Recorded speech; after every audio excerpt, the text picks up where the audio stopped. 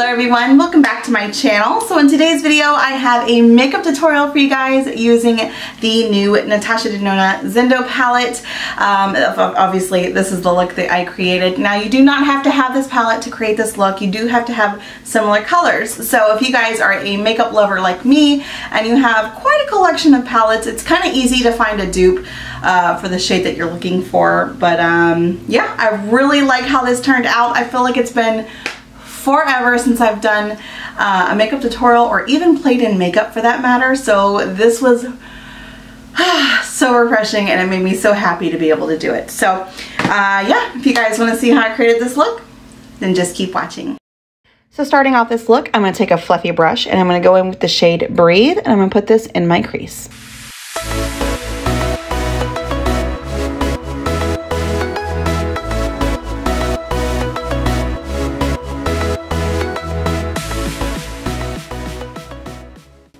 Now I'm going to take the shade Mantra and I'm going to pack this mostly on the outer corner and the inner corner, and then I'm going to slightly work this into the crease.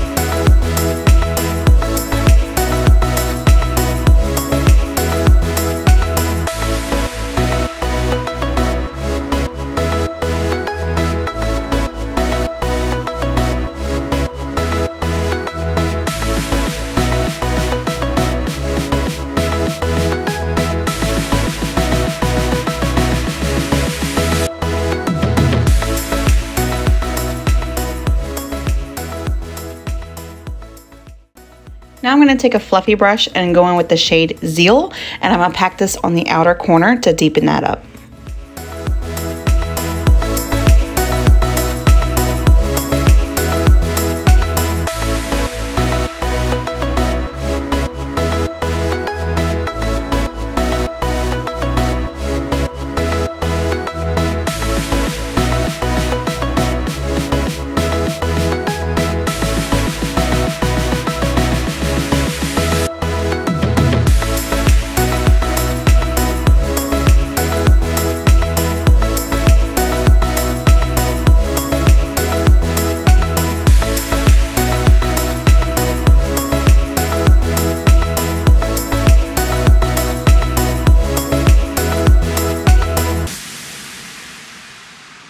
Now I'm going to pack the color Flow right on the center where we cut the crease.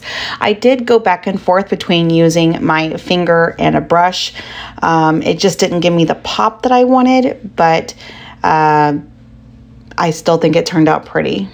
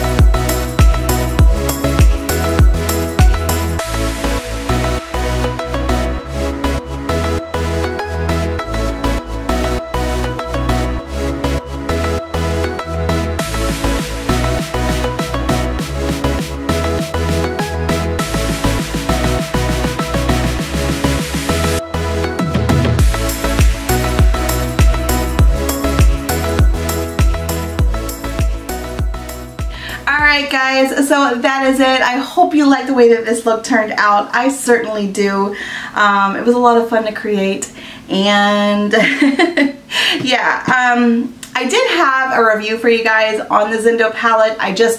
I had so much going on, I couldn't really get to it, and I just kind of felt like it was too late to put up, so I kind of scrapped that video.